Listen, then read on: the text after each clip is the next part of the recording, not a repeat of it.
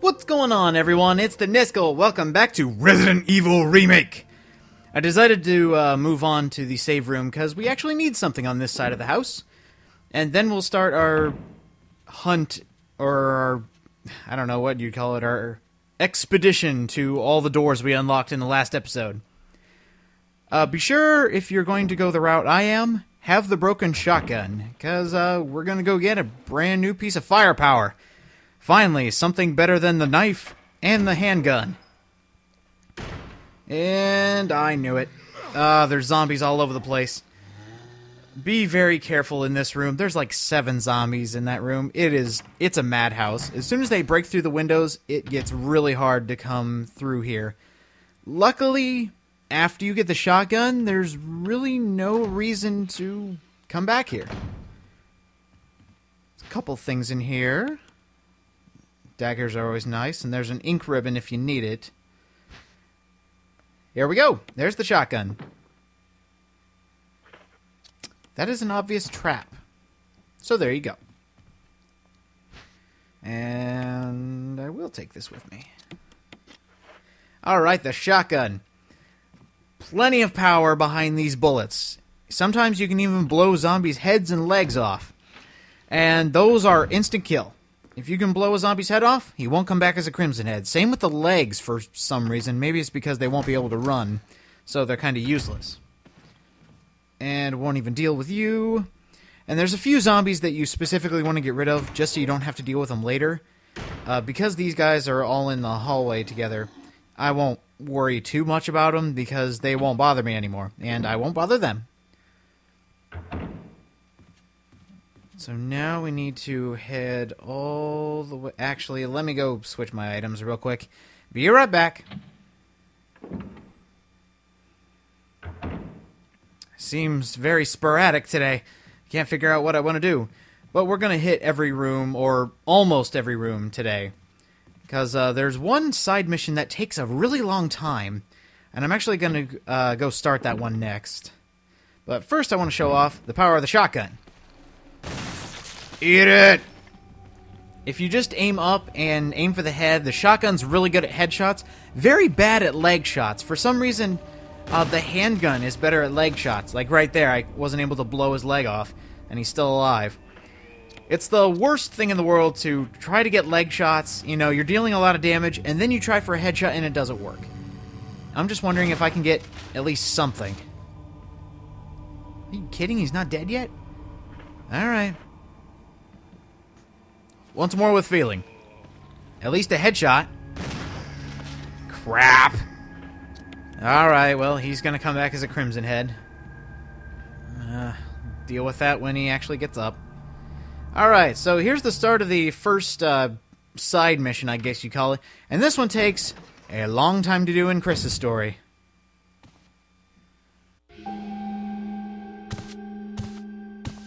You. Chris Redfield, Alpha Team. We're here to rescue you. Richard, what the hell happened to you? Chris, this place... Get your team out of here. Demons everywhere. Don't talk. He seems to have been bitten by a poisonous snake, but the size of the bite mark is huge. It's not just any ordinary snake. Take my word for it. He needs serum. I left it in another room. I'll go get it. Please hurry. Hold on. I'll be back.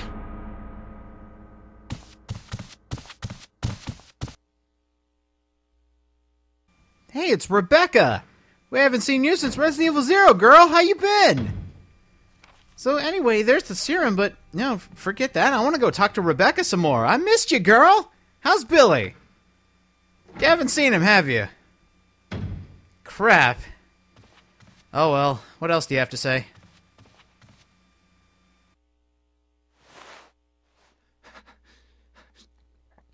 Chris, be careful. Please hurry, Chris. Oh, yeah, sorry. But anyway, hey, here's your first choice. Do you want to help Richard? Yeah, me too. So let's go ahead and run and get the serum. Now, if you did this in Jill's story, you know exactly where it is, but for the newcomers, allow me to show you where the serum is. It's actually a pretty decent route, going from point A to point B and then helping Richard out. It's a really easy pathway if you know the layout of the mansion. And that's probably the one thing that gets people mixed up is, this is a really big house, so it's really easy to get lost. The serum is actually in the second save room. Whoa! Where did you come from? You were supposed to be on the other side! You jerk. Oh. Man, I didn't want to use that yet. Oh, shoot! Ah, I just remembered something. Alright, never mind. Let it be known that I shouldn't have used that healing item there. Man. Get away. Alright, so anyway, we've been here before in this... Oh, actually, have we been in this save room? I don't know, but we're about to. By the way, that zombie there, depending on how many times you go through doors in this section of the mansion, he'll either get up or just stay there and then eventually disappear. So here's the serum, and now we need to run back. But first, let me get some healing. That was really bad. Now, Richard dying, that's something for a little bonus if you click the other annotation, but the way he dies, if you're trying to figure out the timing on it, I think it depends on real time, but real time is dependent on this game. No. It's dependent on... Oh, there we go. Okay. Get out of the way. Listen for it. There we go. For the flash grenades here, I know I keep going off random tangents, but if you ever put a flash grenade in a zombie's mouth, you can either wait for it to explode, or shoot it yourself and have it explode. So, one bullet in one dead zombie, or just wait. But anyway, the timing for Richard, it's actually really hard to count. And that zombie's dead. Shit. The game goes by time on how many times you go through a door. So if you were to, let's say, go through the door where Richard is, like, let's say, 20 times, he would probably be dead. I don't know if it goes by real time as well, but it might also be situational. It's really weird to count it. So if you want to save him, just go to this route and you will be fine. If you want to kill him, go do other stuff. There's plenty more to do. But, hey, we saved him. Good job. Hope this is what you wanted. Thank you. I'm gonna give you a shot now, Richard. Hang in there. Here. Take it. It's a radio. Take care of yourself, Rebecca. Richard. He's okay. He's just unconscious. Rebecca, it's not safe here. Let's get Richard to a safer place. Right.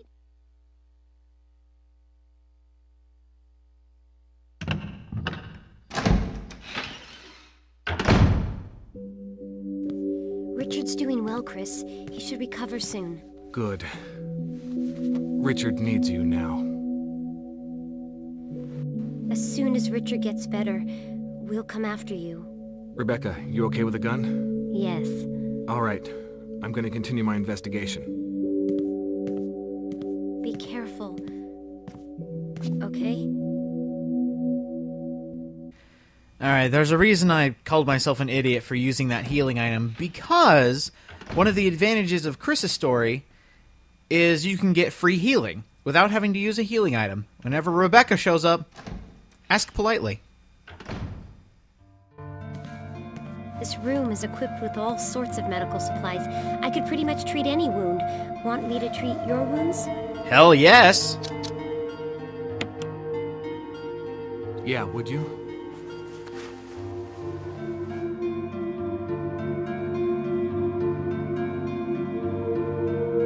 Thanks. Somebody sure knows how to get a deal. Most of the medical supplies here are from Umbrella. Umbrella? Don't you know? They're only the biggest taxpayers around here. They make most of these medicines right here, homegrown in Raccoon City. But there's not much left, so take care of yourself.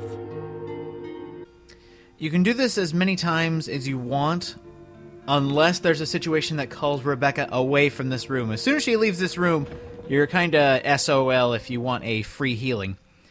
But go ahead and grab the chemical here, because we're going to do another quote-unquote side mission. And I don't know about you, but I really like the voice actress for Rebecca in this game. And boom! Headshot! Yeah! The power of the shotgun! And I'm running out of ammo! Shit! I'm sorry, it's just, whenever I get a headshot, it's kind of a new thing. But anyway... Uh-oh. Uh-oh, these guys want in. I'm not going to let you guys in. I'm kind of wishing they had kept the actress for Rebecca from this game for Zero, because she doesn't seem as whiny as the other one. But I think it might also be a situational thing. Because, you know, the actress in Zero, she was basically always in peril, but that's how Capcom wrote her when making Resident Evil Zero. In this game, she was just there as part of her other team, the first team to come in. And do not ever turn the switch to green, or you will kill all of those green herbs. Worst mistake you can make.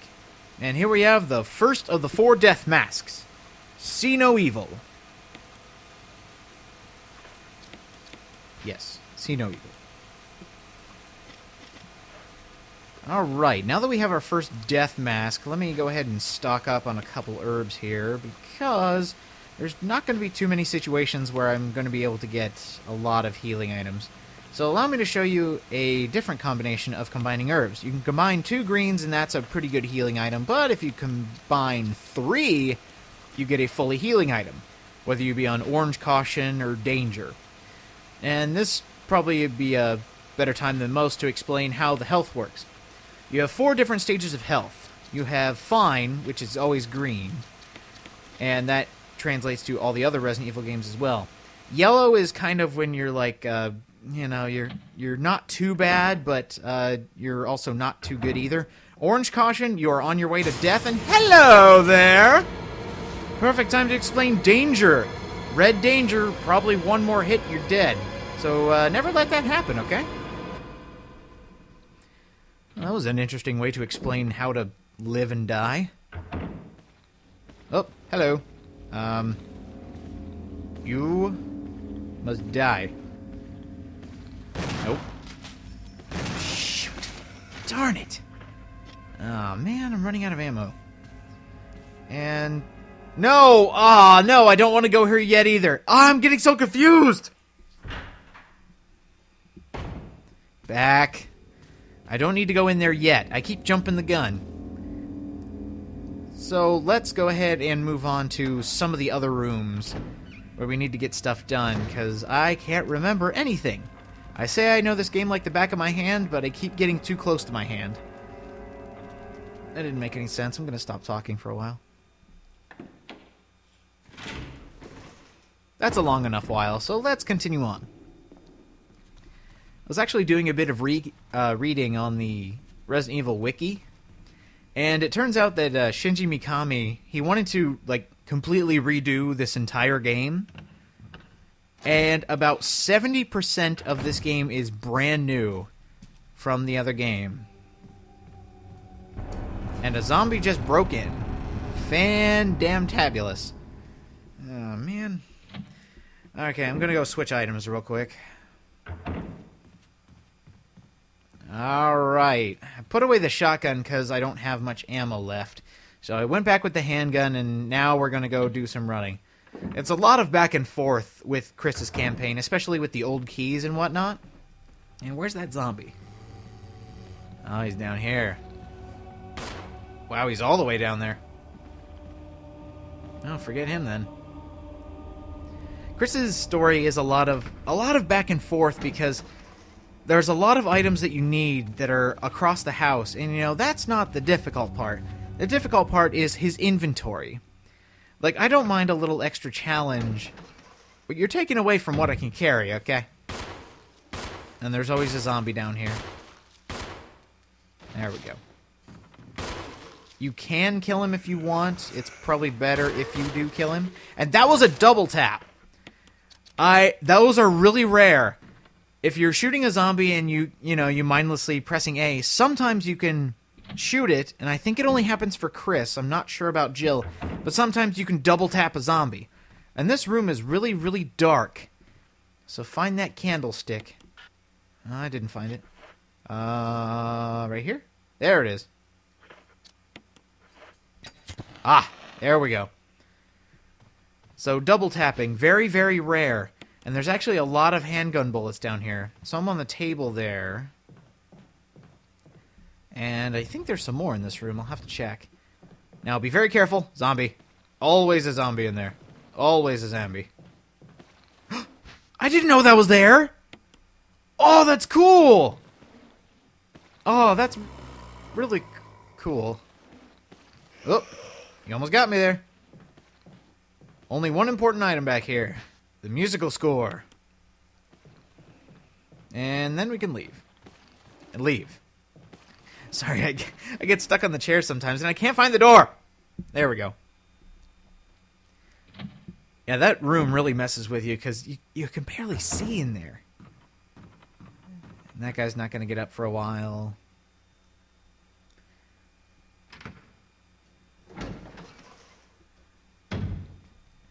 And normally there's a zombie in here, but if he already breaks into the hallway there, he won't show up here. And if you need healing items, keep those there. Especially if you need a mixer. Sometimes there's red herbs just scattered everywhere. Sometimes you'll find the lovely blue herbs, and you won't have a mixer. But there's green herbs everywhere, so maybe it's the mixies that are harder to find. So now we're going to go use this musical score, at least I hope.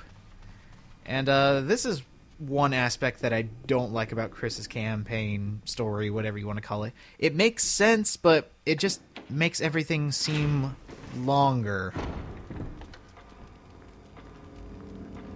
I don't need that yet, so we're just going to keep moving on. And I gotta know, this is a little personal thing between you and me. How's Richard doing? How is that guy doing? Okay, good. Or else you'll get a slightly different scene. Let's go ahead and put together the musical score with the... Come on, come on. Right here. There we go, buddy. There it is. The musical score. Combine them both together and you get the lovely Moonlight Sonata. A very nice musical number. So, hey, does Chris know how to play?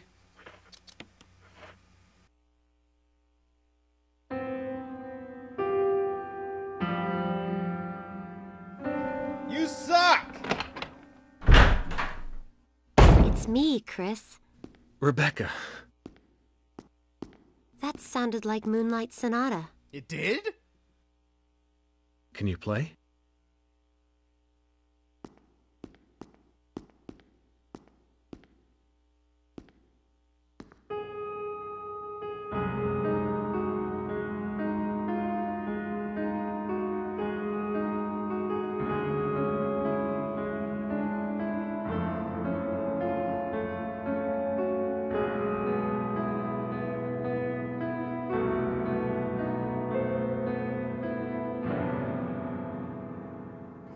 What was that? My interpretation is off a little. Let me practice for a while. Sure. Sure. But don't get too carried away. Oh, I won't. Go ahead and practice, Rebecca. I'll keep a close eye on you. See you guys next time.